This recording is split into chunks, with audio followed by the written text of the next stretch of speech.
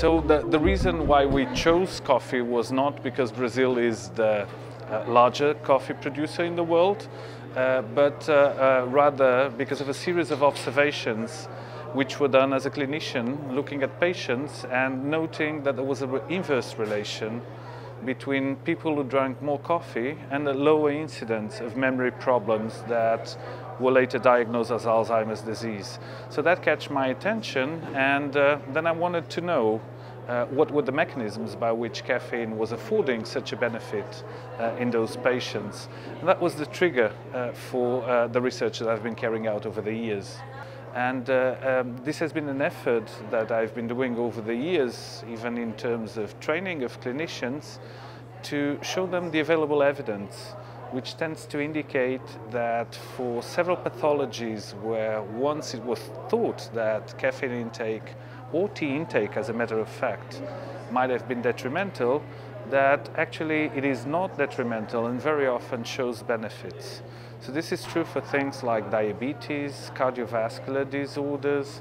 Several cancers also have a better prognosis in people who drink coffee on a regular basis. And this seems to be especially true for the area where I work directly, which is diseases of the brain, neurodegenerative disorders. And so the epidemiological studies have shown that people who take moderate but continuous doses of caffeine over the years, first it was shown that they have a lower incidence of Parkinson's disease, so it's a motor disorder. Similar studies are available to show that the age-related memory impairment and the incidence of Alzheimer's disease seems to be lower in people who drink coffee on a regular basis. And more recently, people, or the incidence of depression was shown to be lower in people drinking caffeine. And the work we undertook in my research group was to provide a causal relation. That is, all epidemiological studies have the advantage of being carried out in people.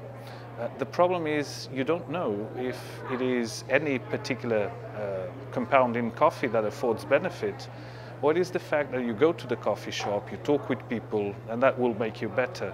So animal studies are very important to show that it is one particular compound in coffee, at least one, which is called caffeine, that affords the benefit. And we were able over the years to tackle the molecular target where caffeine is acting to afford this protection. As for all substances, too little is often not enough, and too much is often bad for you. I would say, to make it as simple as possible, that an average between 1 to 3 cups of coffee is what we call a moderate amount of coffee intake. However, we are all different, and each one of us has subtle, very subtle differences in the molecular targets where caffeine acts.